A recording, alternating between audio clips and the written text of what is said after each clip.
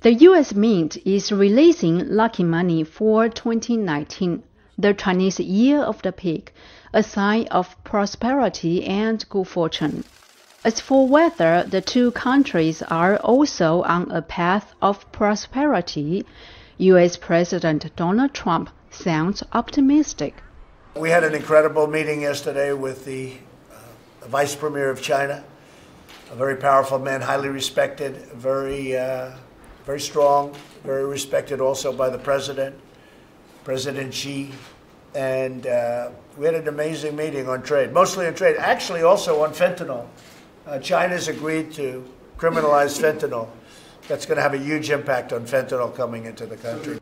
American farmers also feeling upbeat, says Adam Nelson, Director of National Legislation for the Illinois Farm Bureau.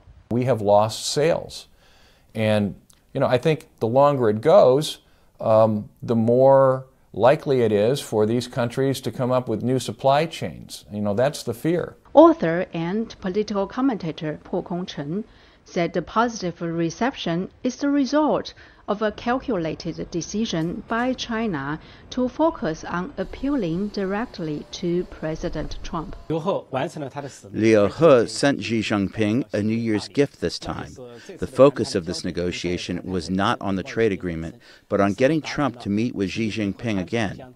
The most important thing for China is to save face for Xi Jinping and to let him have something to show domestically. In Washington, lawmakers like Senator Marco Rubio praised China's purchase of more U.S. agricultural products, but said more work needs to be done.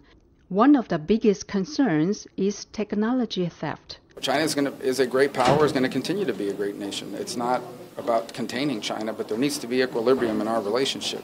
And it cannot be that they can do anything they want here, but they restrict everything we want to do, and it cannot be that they steal the things we innovate and then use that to put our companies out of business. Tough words from U.S. lawmakers while the negotiating teams continue to meet.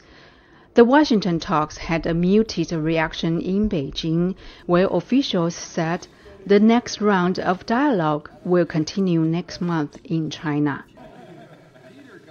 Ching, VOA News, State Department.